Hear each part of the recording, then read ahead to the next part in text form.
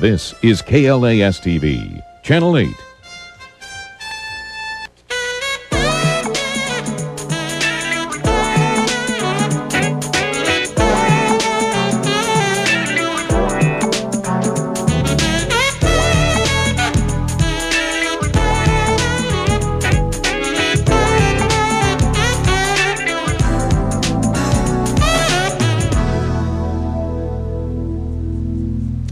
Good evening, folks, and welcome back, everybody. I'm Tom, and this is the simulcast up and running now for the last day of February 1995 that there will ever be in the history of the universe. That'd be the 28th.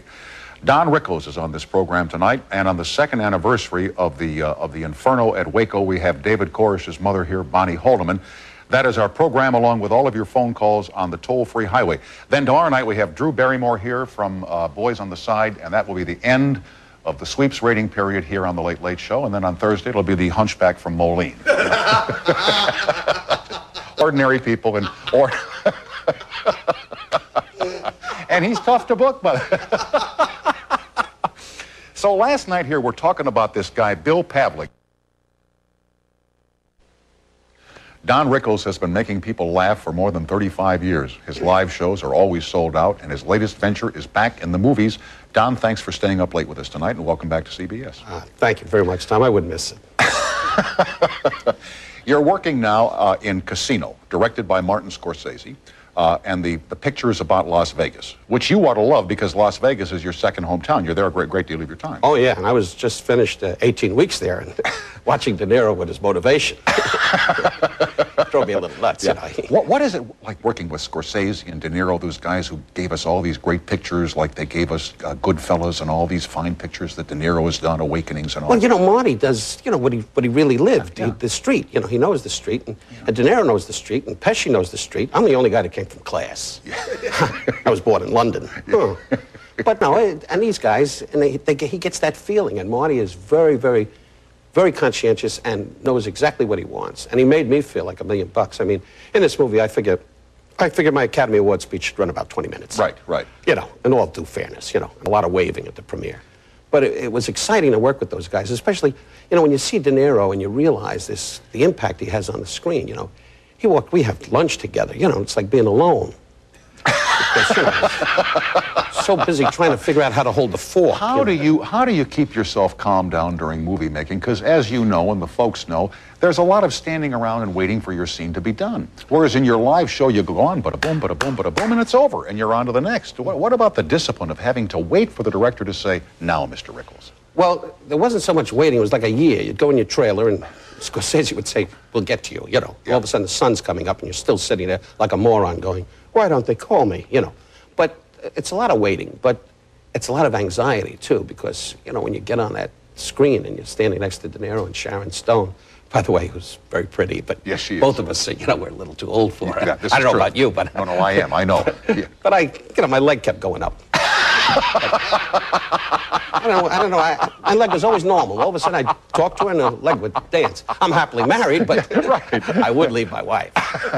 But that's a joke, sweetheart, if you're listening. She don't listen. She sleeps face down in the pillow, you know. One of those, you know. Yeah. And so working with those people is just great. You've been working in Las Vegas for, as I say, 35 years and more. How has Vegas changed over the years? What's different now from then? Well, Tom, you know, in the old days, I always said it was one guy, one boss. You know, if you wanted to have a favor done, or you wanted your suite changed, or you wanted to have a little party or something, you went up to the boss and he took care of it. Today, it's 4 chits, guys with cards. Here's my card. Right. Go to the bathroom. Here's my card. Right. Here's my card. Right. It's corporate, and it's become, you know, family-oriented. In my day, you went up and you said to the boss, could I have I'd like to have a party in the lounge downstairs tomorrow night. And he would say, why? For some reason they talk like that, you know. Why do you want to have a party? They walk into chairs when they were kids or something.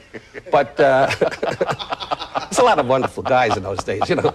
Why do you want a raise? I said, no, I don't want a raise, as he was twisting my wife's arm. But it was an atmosphere of a personal, you were one-on-one. Yeah. And today they're all wonderful people, but it's corporate now. Yeah, you don't know who's in charge. You had guys like Bugsy Siegel when he was running stuff over there. And what happened to him? He died. Oh. And remember the guy that ran the Las Vegas Sun over there, Hank Greenspun. Oh, great guy. Okay. Yeah, and Howard Hughes was living at the Sands Hotel, and Hughes would stay up every night and watch the movies on the television station, which Hank owned. Right. So now one day Hughes calls, he says, I don't like those movies. He says, I want some better movies. And Greenspun says, Howard, we don't have the money to buy those movies. He says, geez, I'll get you any movies you want. So now they put on the movies that Hughes liked, and every night he's calling again saying, he finally bought the television station. Yep. But you had guys over there that, like you say, they could get stuff done. They didn't have to go to a committee meeting to get stuff done. Absolutely. And today it's I work at the MGM in July. I've been there before at the Hollywood Theater, but to go down, for example, my suite to the elevator was like 3/4 of a mile. I put on shorts and sneakers. Did a track meet down to the elevator. It's massive. Just the whole town, everything around, all the rides and the kids. The kids are great. They keep running into you. Yeah, I know. I thought I was Kareem Abdul-Jabbar. Boom, I went, watch it. And all of a sudden my voice got high with these kids running into me. But it's all family now, and it's a whole different ballgame. Which is fine, but it's totally different from what it was when you started out there. I have no complaints about it, except that I miss the old. You don't like to go in the past. Of course not. I miss the old time stuff. Let me ask you about another picture that you're in, that your voice is in, called Toy Story. Yeah. Animation, and you're in it, and Tom Hanks and a bunch of others. Yeah, Tom Hanks and Tim Allen. Yeah. And what is Toy Story? Well, it's the first time with computers. They do it.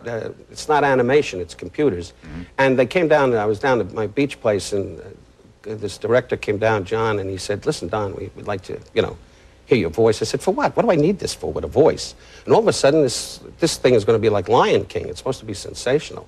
And I've seen some of the animation, and it's But great. now you do all your lines first, and then they do the computer it's like animation. radio. You go into a studio, and you do the stuff, and then they show it to you on the screen. Do you like it? It's fun, isn't it? Well, the check. Yeah, I know.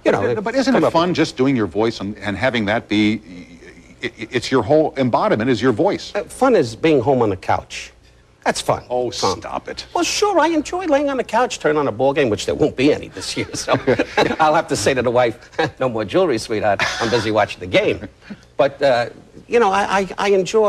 really enjoyed doing Toy Story, and it's fun. But the real thing is that the results, when you see it come out, that'll be exciting when you hear But what's great for you, because you made some films early on in your career, most notably Run Silent, Run Deep, and now you're back doing film work again, which I know you enjoy, and it must be a kick for you to do that. Well, Casino this is the height of my career. I mean, aside from doing Kelly's Heroes some 28 years ago in Yugoslavia, telling Clint, see, we did the scene with Clinton. He does like De Niro. They do the same type of method acting. You say, "How do you feel, Charlie? Where's the sergeant?" And Clint goes, and you go, huh?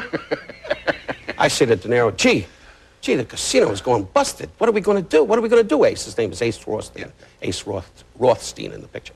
I say, "Ace, we're going busted." And he goes, the whole movie, all of a sudden, I had a pillow on my back and I was ready to ring a bell. I was going, the whole movie, you're going to see me. I got like cramps. It's the new wave, Don. Oh, is that what it is? You made a picture some years back with Tony Curtis and Debbie Reynolds called Rat Race, written by Garson Kanin, which was a very good movie. Yeah, I thought so. And it got lost. Yeah, and I played the heavy in that. I know. In those days, Debbie took off her dress, and she was in her bra, and I had a scene where I'd take her jewelry away, and it was like, wow. Today Sharon Stone gives it a big flash, and you start to lose. I start to dribble at the mouth. And what does your leg do? So between my leg and the dribbling, I'm in bad shape. We are with Don Rickles here on CBS, and you know the phone number by heart, 800-95-CBS-TV, back after a short break.